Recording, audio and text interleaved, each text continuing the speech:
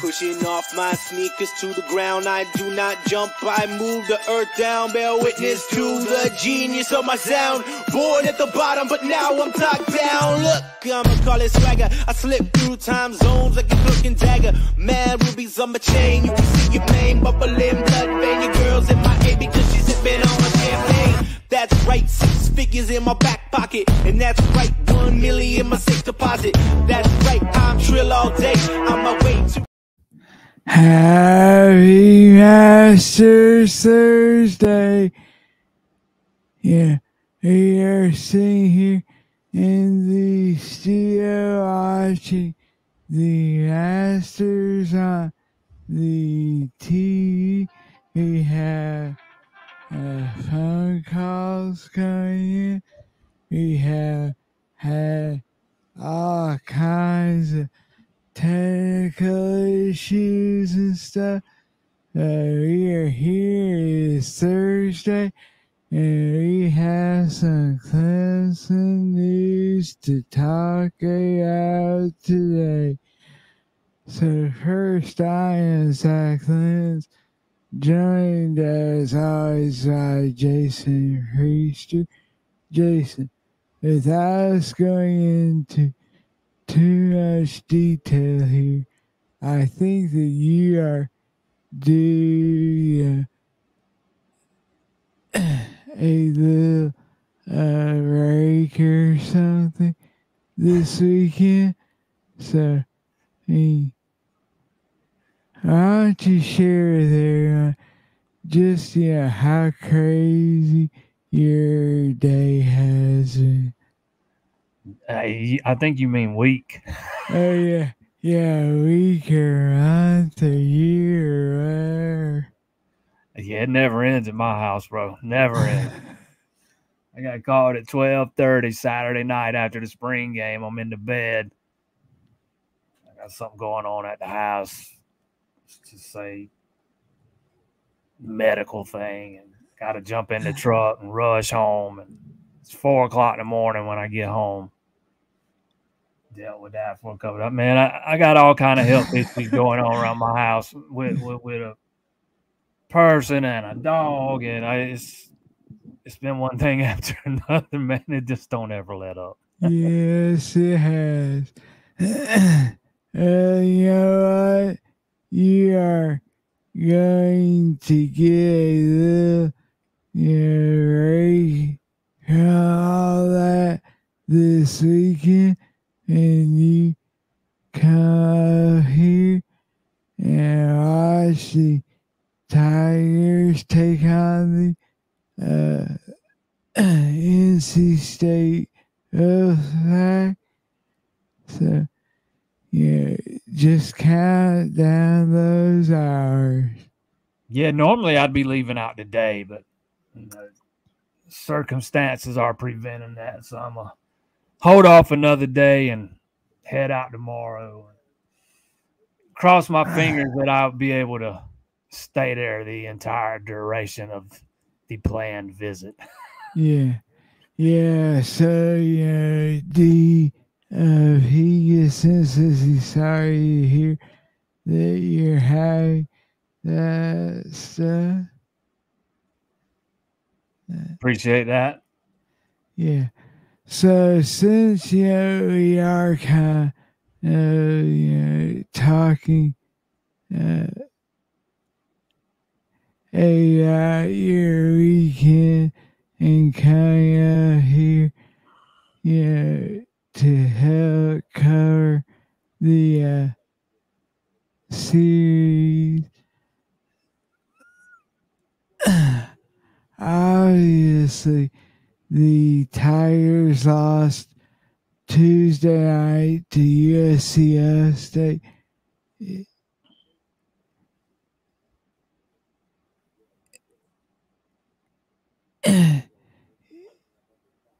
Yes, yeah.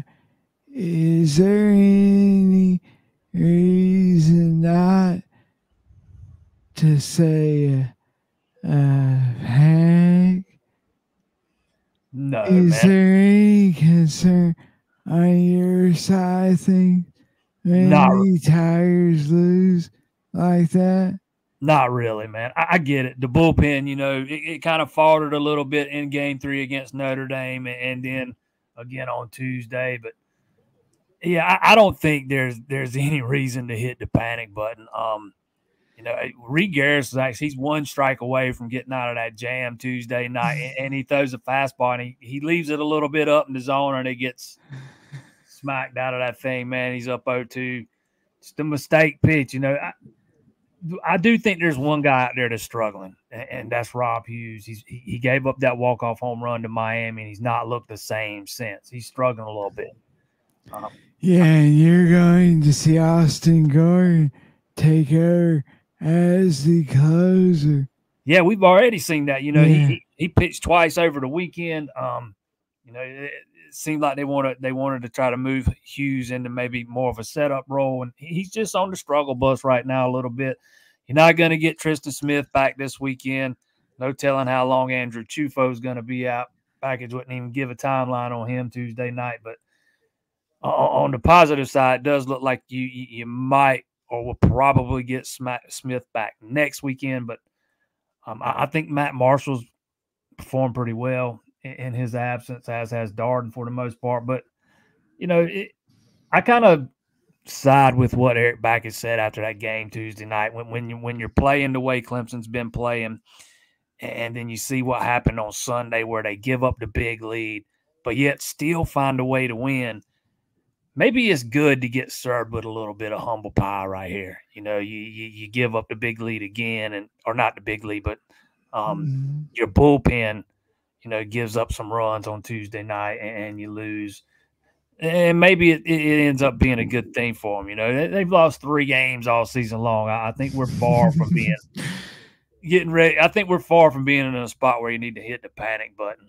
Yeah, exactly.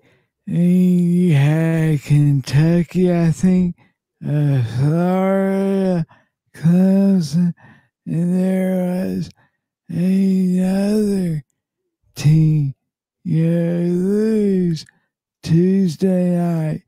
So, traditionally, those games are always tough. They are generally easier for the lesser team to kind of give her.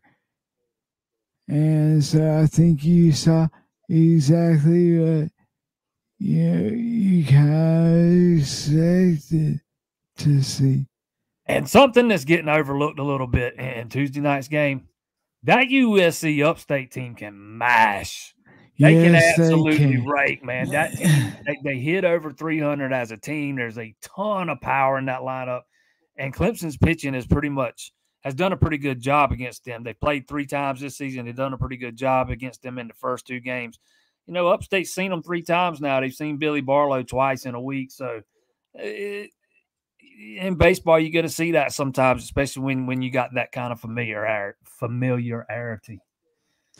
Yeah. Yeah, I think Clemson has exactly what they want in this team. I think Eric Rakic is doing a hell of a job, and so there is zero need to worry or panic if you're a Tiger. So just keep showing up to the stadium. Honestly, we are so confident in this team. We actually have our sales team out selling, the College World Series packages. So, this team still has everything they need to get to Omaha. And honestly, I think to win the whole thing, you're talking about this team, like you said, has lost 3 games, and they're without Smith, they're without Tuha, they've had Carroll, Banged up. injured. Yeah. So, this is a team that really you have yet to see them have everything all together. And they're still out there, killing it. That's another thing that gets a little overlooked. I don't know that they've had the full arsenal all at one time yet. Reed Garris is just getting back. He's supposed to be a big part of that bullpen. Nolan Naraki's been hurt a lot. You mentioned Chufo, who's been out the last couple games. Canarella's he's going to be banged up, although it hadn't really affected him at the plate. There's been some guy, and then Tristan Smith, who's been out, couple weeks now. They've missed some key pieces at times, but they just keep plugging right along. And if they can ever get fully healthy, it looks like it's going to be scary. It looks like Garris is there. It looked like it took him a little bit to get to work back up or get stretched out, but his velocity's back now. And once you get Smith back, and hopefully Chufo's not out too long, because he's been really good there at shortstop, and he's kind of one of those unheralded guys that doesn't get talked about a lot, but he's been a big part of that success in that lineup this year. But if they can get fully healthy and get everybody back, that's a dangerous lineup 1 through 9, especially when you got a guy like Jared Purify in the 9 spot. That is a dangerous lineup 1 through 9. Yes, it is. And who had him as their player of the year? This guy. My guy still got the higher bat average. But my guy's been slumping mightily, man, since he went out with the hand injury. He did knock one out Tuesday night, though. No, Rocky. He did jack one out Tuesday night. Yes, he I'll say this, man. Purify, once he's gotten into the lineup, man, his defense at second has just gotten so much better than it was 4 weeks ago. Whenever they first plugged him in there, you can tell his comfort level has just improved dramatically.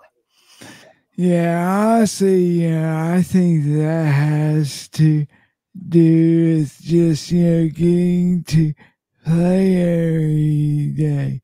Oh yeah, at a position he's not played a whole. He was a shortstop, hadn't played a ton of second base. He just needed to get out there and do it. Yeah. Let's see here.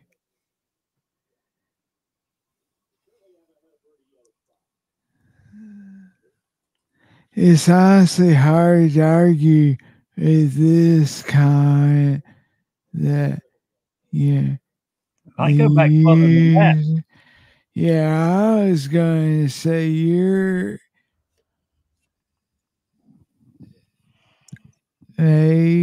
looking at 2002.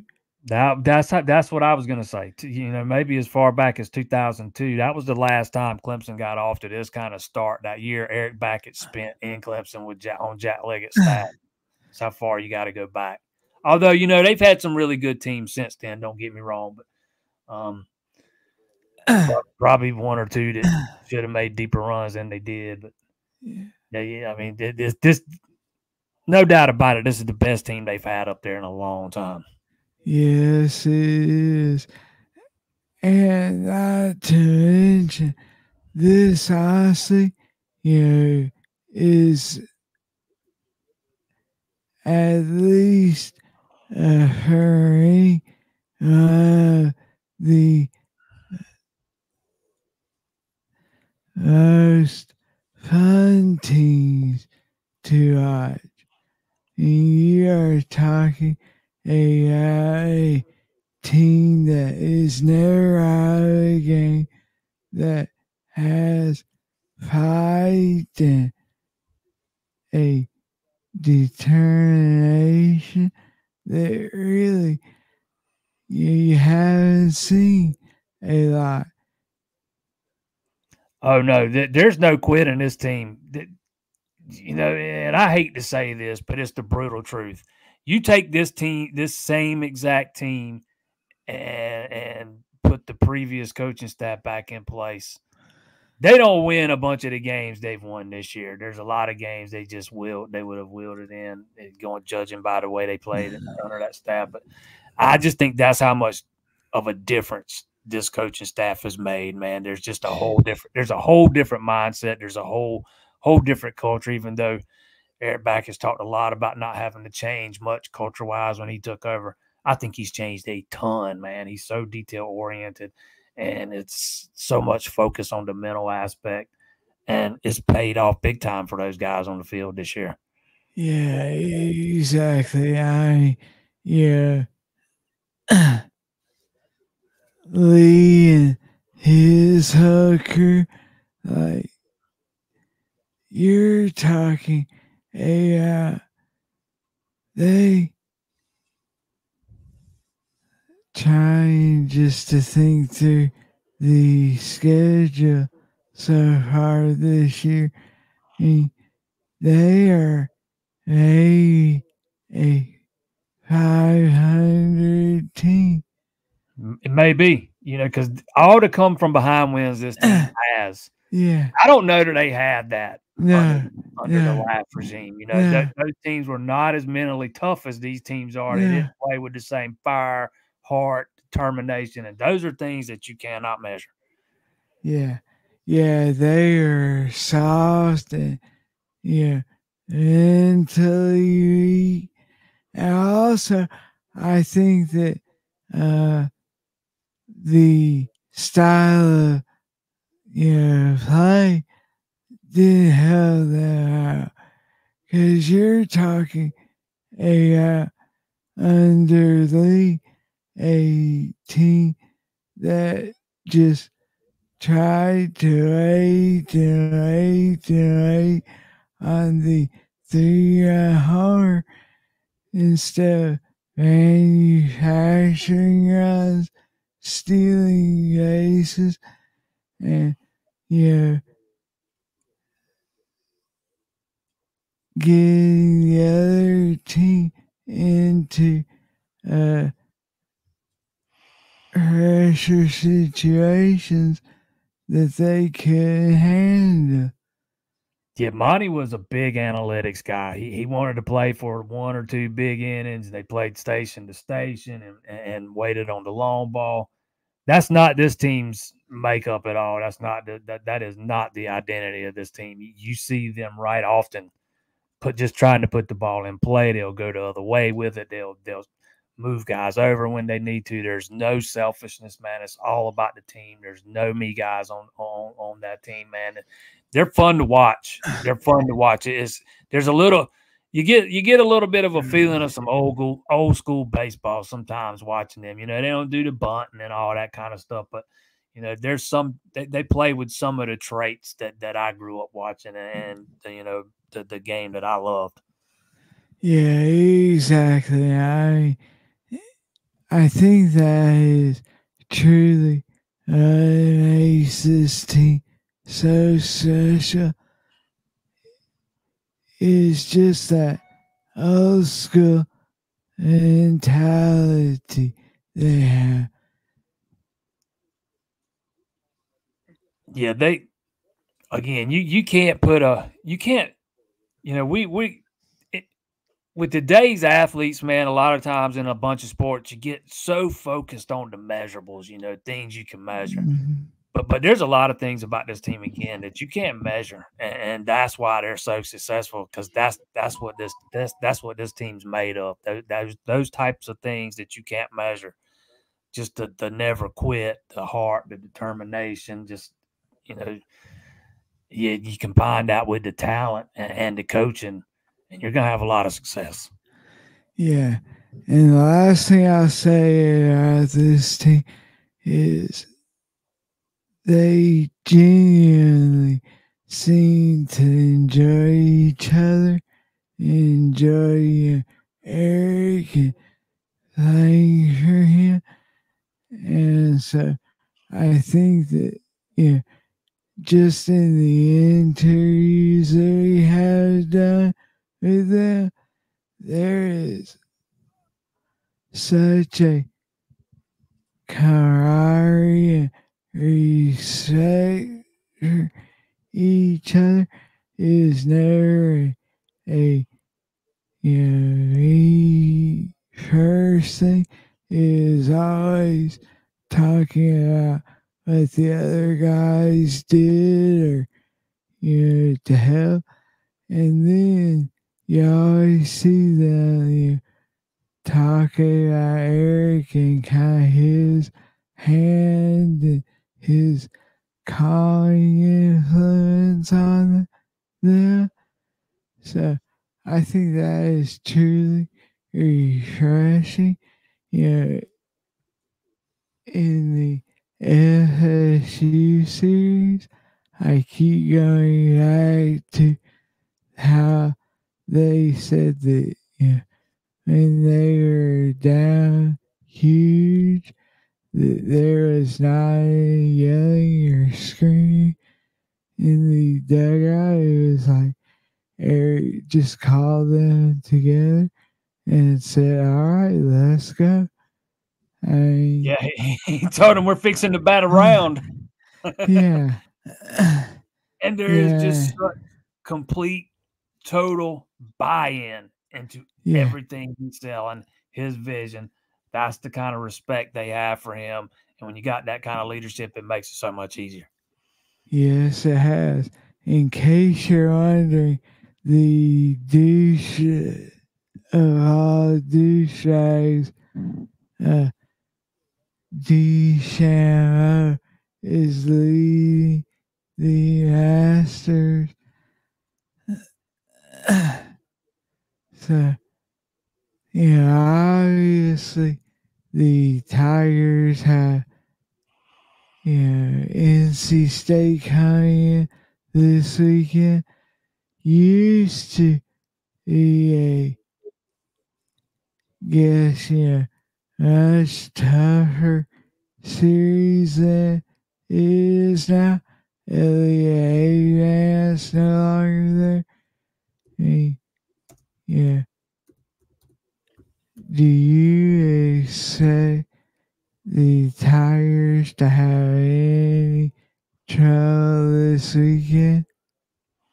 I always expect them to take at least 2 out of 3, man. But this is a team that's coming in that has lost 5 straight. Those are the dangerous kind of teams. They come in with nothing to lose.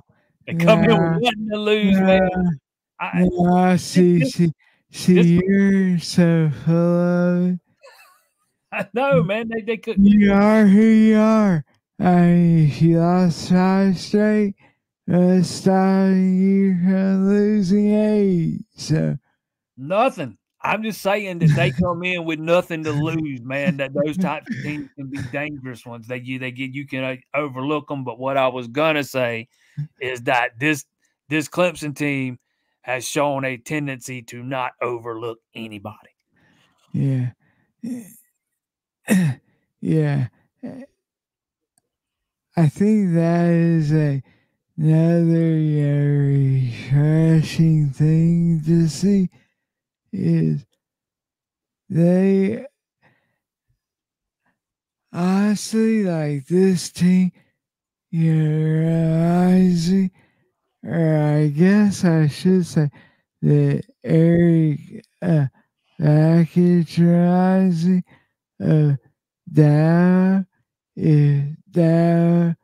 was a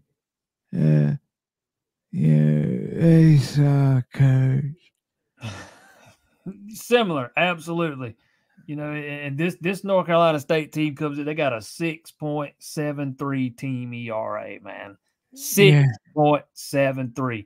They do got one. If you're wondering, that is not good. They do got one starter that's pretty good. Sam Highfield, he's got a 3.72 ERA. He's 3-1 on the season, but other than that, it's mediocre to bad numbers when you look at their pitching numbers. Yeah. So that kind of takes us out of the baseball talk.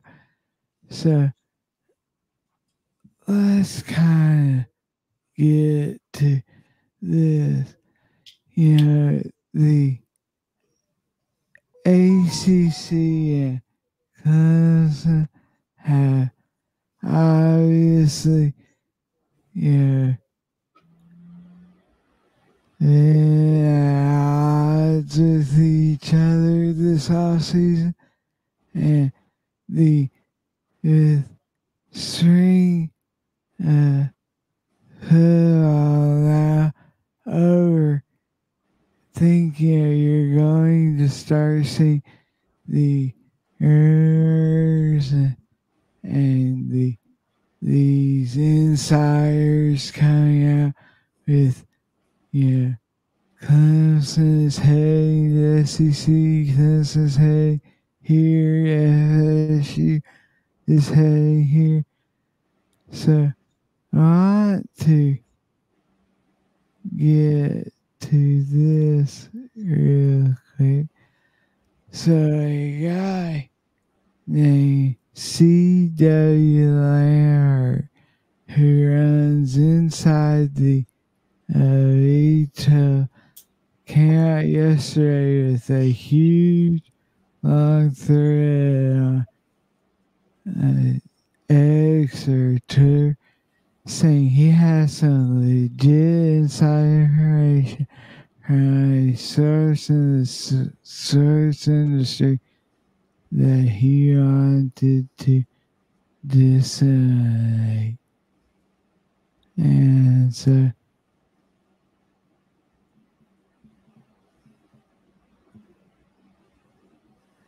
he says that his sources state that ESPN has approached FSU, Clemson, and the ACC a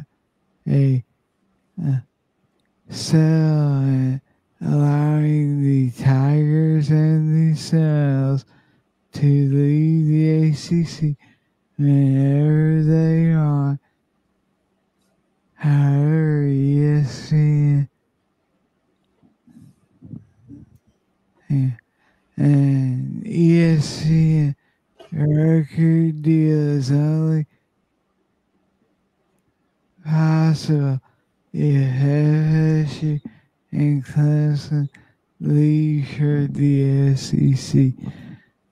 So he honestly has got maybe 12 tweets in this thread. However, that is such the ridiculous shit that you're going to hear this season. Yeah, David Hale's already kind of slapped him on the wrist. Yeah. Yeah. I'm like, okay. So first off, when did ESPN, start, negotiating the shit and kind of, acting as a mediator? I mean, that isn't their role.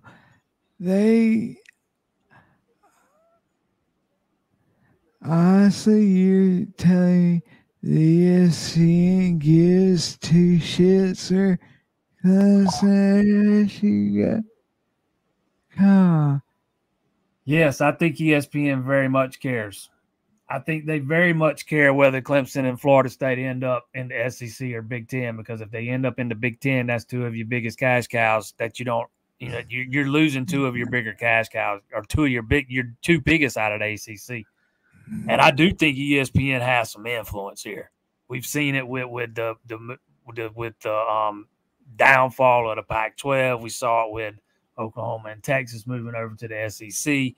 I don't think they have all the power, though. I just think they got some influence. But I also don't think Florida State wants to have anything to do with the ESPN. Just the way the last year's played out, getting the playoff snub and all that. I think they've got their eyes set on the Big 10, and that's where they want to go. I could see a scenario in which ESPN tries to broker some kind of deal to ease the transition, but I don't. There's a lot in there about that tweet that some of the numbers just don't look right. Yeah. Yeah. See, I think the ESPN doesn't care near as much about FSU and Clemson, because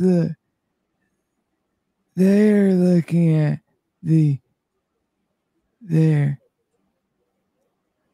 TV markets. Honestly, Clemson and FSU don't give them anything new. See, I don't agree with that. I think that's the old way of looking at it. It's not so much about television markets anymore as it is about eyeballs. Who brings the eyeballs? Because we're getting so much into streaming now. I don't think television markets play nearly as big a factor as they used to. And Florida State and Clemson bring the eyeballs. And so they're always going to have value. 10 years ago, it's all about television markets. The SEC's already got South Carolina locked up with the University of South Carolina. I also don't know that, and this isn't necessarily about ESPN, but I don't know that the SEC wants the Big 10 being able to put a recruiting footprint down in the Southeast either. So that's another factor in play here. It's going to make it fun to watch it play out, because I think you got two big brands that I think both of them are going to have interest in it at some point. Yeah. Yeah, I think that,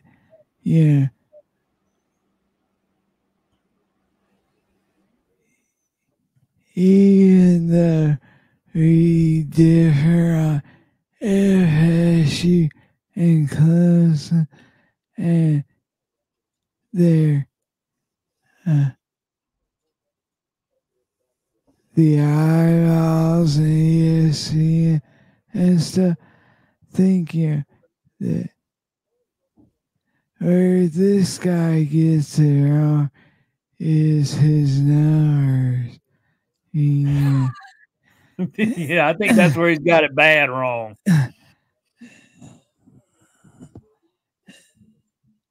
Yeah. And so, you're going to have all of these, insider guys coming out in the next, weeks and months saying that they have someone that is telling them that they have heard from, someone's sister's brother's cousin, and who, is a janitor in the SEC offices, that such and such is happening. And honestly, all of this stuff,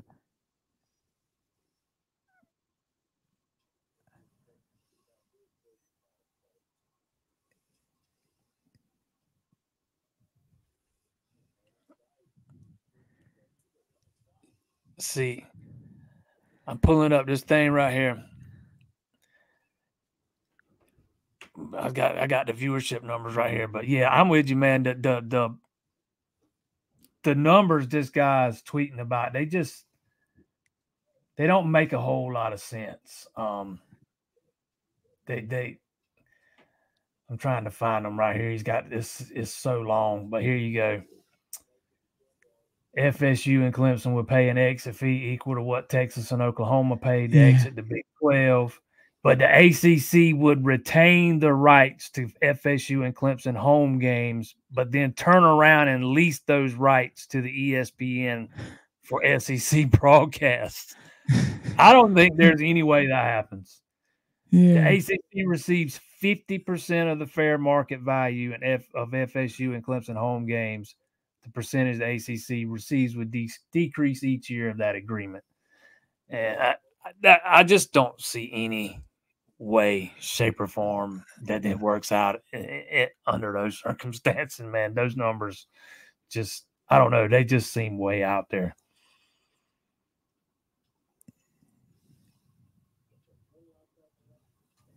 Yeah. Expect the percentage the ACC receives of FSU and Clemson's TV rights to be negotiated down from the starting point of 50%. 35% is more likely. Expect that to drop by 3 to 5% each year until it is zero. Yeah, I'd love to know where those numbers came from. Yeah, I was just scrolling through there, and honestly, it's like this cat, just threw numbers in a hat and drew them out because they make 0 sense. If this were the case, and if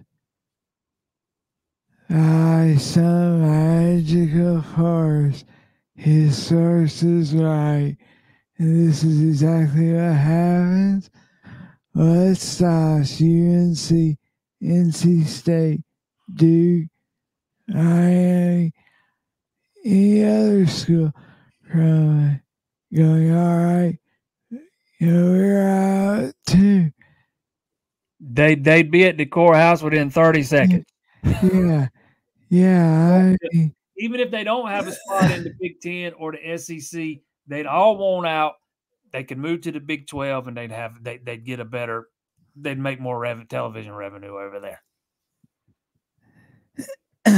That's the biggest problem with this whole thing. Yeah, and so honestly, he says, here's my advice to ACC. Remember what happened to the Pac-12? Well, the ACC is going to, be the equivalent of them if they were to agree to this. Because all of your, teams like Clemson, FSU, UNC, even, NC State, AUVA and stuff are all going to go, you know what? If this is the way you're handling this, I want out too. Oh, absolutely. If ESPN were to broker a deal that gets Florida State and Clemson to SEC, North Carolina and Virginia would be the first ones lining up saying, hey, we're done. We want the same deal. We're headed to the Big Ten. And, the other ones you mentioned probably fall right in Miami. I'm not sure if they'd have a spot in the Big Ten or the SEC, but they'd at the very least have one in the Big 12. Same with North Carolina State, Virginia Tech, and they all make more television money than they would under this current deal that they have now with the ACC, which, yes, ESPN's got an option to pick it up. But if ESPN picks that option up, you can't renegotiate the price. It's already fixed. It increases 4.5% every year, and it's fixed through 2036. And if ESPN picks it up, they just pick it up at the same deal that they've had already. So there's no renegotiating there. You already know what you're getting. They would absolutely have better TV monies in the Big 12, any of those leftover teams that weren't a part of the Power 2. Yeah, and let's go ahead and assume for tits and giggles that Clemson and FSU head to the SEC. Yeah. Right then there, that if I am ESPN, there is no way that I am renewing a TV contract without your two cash cows. No way, no how. Even at the bargain basement price they're getting it at, you don't pay ACC without Florida State and Clemson. You don't pay those schools 30, 35, 40 million a year. You just can't do it. No, the ACC is going to be relegated to Jefferson Pilot or Fox or South or CW. So they are going to have to figure something out. Dale gets asked the question if you could choose which conference. Let's see, we already know that Jason is a huge Big 10 guy. No, I'm just a big-time hater of the SEC. So it's more of the lesser of two evils. Yeah. To me, the thought of Clemson joining the SEC I've said it probably half a dozen times, makes me throw up in my mouth. Not just a little bit. I can't. My fandom for college football has decreased dramatically over the past 10 years. If Clemson joins the SEC, that'd probably kill it off completely. Because I get it, man. You got all those. I have just been programmed, and it's the way the SEC's pushed on you by ESPN and the major media guys or the national media outlets. The way they have pushed that conference, I have just been programmed to hate everything about it and despise it just with every fiber of my being. And I'm a big fan of wanting to see somebody knock the big dog off the porch, not join the big dog on the porch. Yeah. But I also know I'm in the minority. Not everybody's going to think that way. All right. Most won't. So the question isn't, where do we think Clemson ends up? I think he is asking, our preference. Yeah, because that's my preference. Honestly, I say, the Big 10.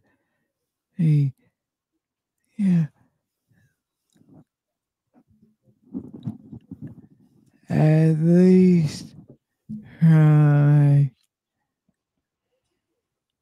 a football standpoint, we got a taste of it last year.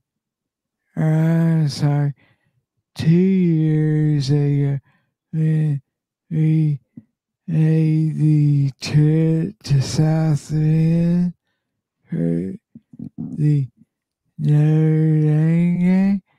Honestly, that was, as close to a Big 10 type game as we have had. I can't imagine what it's like going to the Horseshoe, going to the Big House in October, November. Could you imagine the fans, how crazy they would go if Michigan came to Clemson? Yeah, there's some good matchups there in the Big Ten, but and I also understand that you take those. You also got to take the Rutgers that comes along with it. But in the SEC, you got to take the Kentuckys and the Vanderbilts, and so it's not all that much different. Just strictly from a football standpoint. I understand that most people's going to look at it that there are more built-in natural rivalries in the SEC. I don't care about that. Yeah. I despise the SEC, man. It don't just mean more to me. It just means hating it more.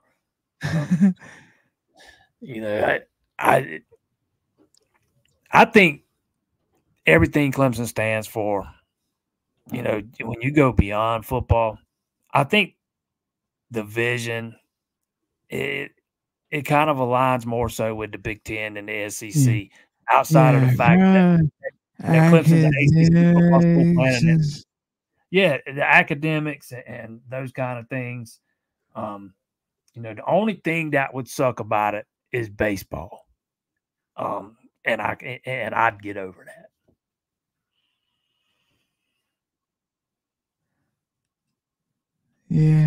Yeah, I guess, Minnesota is called. However, Jason would love to go there and see Hayden try.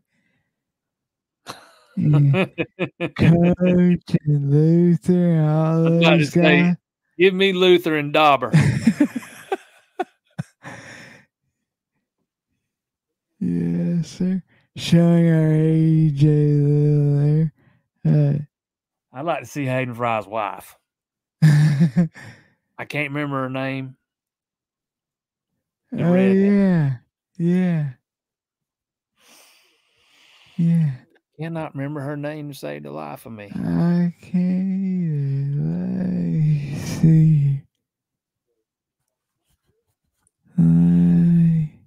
Christine. Yeah, that's it. I can hear Craig T. I can hear him saying it now. Craig T. Nelson saying, Christine. Yes, sir. So, seeing just wrapped up here in Clemson and got to talk to a lot of the players along with Dad after the game. So let's hear from Cade Klubnik on his swing, kind of what he is looking for this summer, and just hear from the Tiger QB. And how excited are you for this season? And how much do you think you've grown just over the past, since December, honestly? Yeah, obviously, super excited. Year 3 already. crazy. But I think we've got a really good spring offensively, and just taking what we learned last year and just kind of putting it into play this offseason. So it's been really good, really exciting. Obviously, spring games can be tough at times, but obviously, it was fun to kind of get out there and get kind of in a game day environment. So it's fun. Mm-hmm. You definitely want to be improving on some things, coming into your junior year, upperclassmen now. But what have you focused on the most coming into this fall? Yeah, I think schematically, just taking what I've learned from last year's offense, and it's kind of fun to run the same offense again. So that's been fun, and just take what I learned throughout the season, throughout the games. Just kind of whether it's my schemes and stuff, just getting through stuff faster. That's been really fun, and just continue to slow down the game. So yeah, it's been great. Would you feel like the offense did well today? I thought we ran the ball really well. I thought offensive line had a heck of a day. I think they protected really well in the pro game, and pass pro, and I thought we ran the ball. I think Jarvis and Strecko both had a really good day, and obviously we had some good opportunities to get the ball down the field. The one with Adam and a few other ones. So I think that we'll just continue to get the ball downfield. But I thought we did a really good job, just playing catch sometimes. A couple of guys who put in a lot of work with the rest of the team, obviously, but don't get necessarily the playing time on Saturdays. Got to shine a little bit today. How rewarding is it to see that? Yeah, it's great. I think that's kind of the point of spring ball, and especially the spring game. Have a couple of guys that Coach Sweeney decided to just kind of hold out, and you kind of got to see some of the guys that y'all don't hear about a lot, like Josh Sapp, and making a heck of probably the play of the day in my opinion, making one of the most unbelievable catches I've seen. And then obviously Jarvis and Keith and Strecko just kind of getting to show out, and it was really fun to see them kind of make some plays. So we have, let's see, a little under 4 minutes left. However, feel like it needs to be said for all of the fans are out there complaining and worrying about the O-line, the Klubnik, about the running game. Calm down. This was a scrimmage where you had offensive line split up. You had running guys not running behind the line that is going to be out there in September. In fact, I heard a media there say, if this offensive line could lock their defensive line today, then how the hell are they going to lock Georgia's? You know what? That is stupid and ignorant, because the offensive line will come together. And so, if there is one thing I take away from Cade, it is his maturity. Like Dow said, he said last year, if it was second and 12 or 13, that Klubnik could be out there trying to get everything all at once. And this year, he has seen him take a check down or find an open guy and live to make the next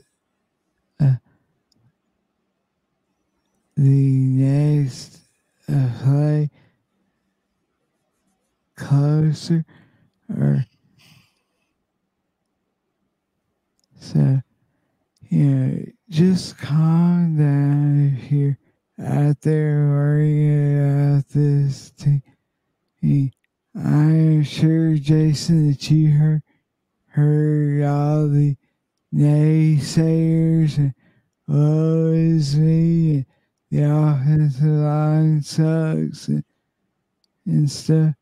So we called Monday's show Overreaction Monday.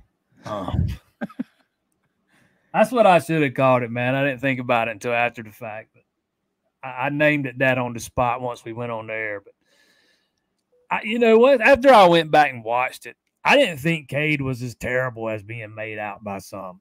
He started out like 2 of 6, and then he went 11 of his next 17, and he had at least 2 balls that were dropped that hit a guy dead in the hands. He's always going to be a guy that's going to put the ball in jeopardy at times. I thought he did that a time or two.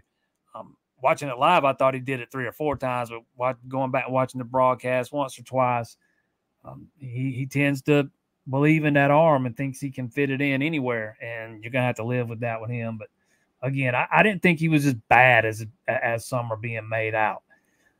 I actually had one viewer Monday night tell me that, or made the comment about how it looks like, I can't remember exactly what was said, something to the effect that Chris Rump's the better hire over Matt Luke. I mean, the dude's had 15 practices to work with that offensive line. Are you serious? I can't remember exactly the way it was worded. He's had 15 practices to work with that offensive line, man. You know, it's an apples and oranges comparison first and foremost. There's so much more that goes into coaching and getting a offensive line to being cohesive and up to snuff, as opposed to getting your defensive ends ready to rush the passer and setting the edge and playing against the run and stuff. To me, that's apples and oranges. But I think you use the spring to get all the assignment stuff down. I think Dabo talked a little bit about this Saturday. You know, they had been really good at the assignment stuff, and now they got to get the technique stuff cleaned up as they, you know, head into the summer and then move into fall camp. And that'll probably be the thing they need to work on most as they get ready for Georgia. I didn't think Linthicum was bad in the limited, you know, snaps he played before he left with a little minor injury. And I didn't think Harris Sewell was as bad as some people made out. I know he's got to get a little bit better. His snaps are a little off target to the side, but he's been practicing for a month. I mean, he's been snapping for a month now. I feel like I know about as much about the offense right now, maybe a little bit more than I did before the spring game. Antonio Williams looked so good Saturday. Explosive. He's got that burst back, maybe a little more so than he had as a freshman. I think he's going to be such a big part of this offense. Bryant Wesco looks as advertised. Probably not going to start, probably not going to play 50 snaps a game, but he is going to help you stretch the field. Josh Sapp, Olsen, Pat Henry look like they can give you some depth in that tight end room. And, you know, as far as the running game goes, we didn't see Phil Maffa. We barely saw Adams. We didn't see Jay Haynes. Those are probably your top 3 running backs. And you got to see one of them for 6 carries and the other 2 for nothing. I don't think there's anything to be taken away from the running backs in that game. Especially with the way that the spring games are set up. And, you know, I think there's a little bit of advantage for the defense. You know, they're running the same handful of plays over and over and over. It's almost like the defense probably knows what's coming most of the time. So, I mean, they're going to have the advantage. But, again, I thought there was a lot of overreactions. You know, to me, the biggest thing is there's somebody in that quarterback room that's going to push Klubnik. It might not be who we thought it was going to be. But Trent Pearman looks like he's going to be a guy that can push Klubnik. I'm not talking about beating him out for a starting job or anything like that. I do think he made his case to maybe have a shot at competing for the backup spot. But I do think there is at least one guy in that room that can realistically, you know, kind of be that guy behind Klubnik that pushes him and gives him some realistic competition. He ain't the biggest of guys. He don't have the strongest of arms, but he processes things quickly. He gets the ball out, gets it where it's supposed to go, and he reads the field well. And that's the kind of guy Klubnik needs behind him, somebody that's efficient, productive, knows the offense, and can push him to be better. Yes, thank you sound great. So we'll leave it there. I want to kind of,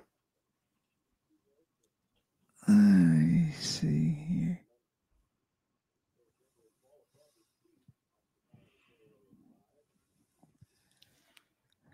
Not sure if I can do it on this side. We are going to have a little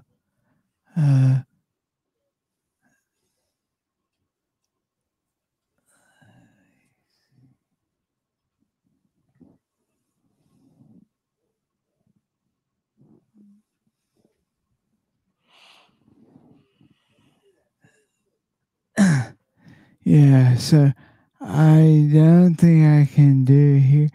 Our Twitter handle, we are going to have a poll, and basically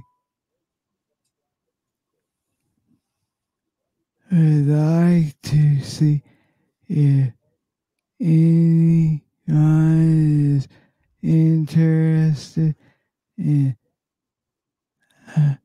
purchasing some of the swag that we have, like your hat there, Jason.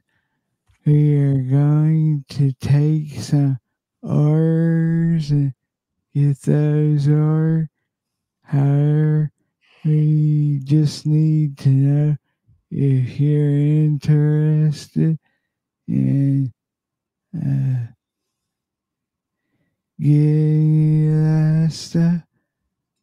And so, yeah, I think Monday night, Jason is going to be back with the Monday Live, so you can catch up on all of the weekend stuff. And we'll be right back here next Thursday at noon. Also, make sure that you hit that like and subscribe button, as we have a lot of new stuff coming out in the next couple of weeks that we are very excited about. And the only way to make sure that you don't miss out is to subscribe and hit the like button. So, you have anything else you want to say? Right back here Monday night at 7. Then again next Thursday at 12. Yes, sir. So I'll let Jason go get his egg salad sandwich and turn on the masters and just enjoy a leisurely day.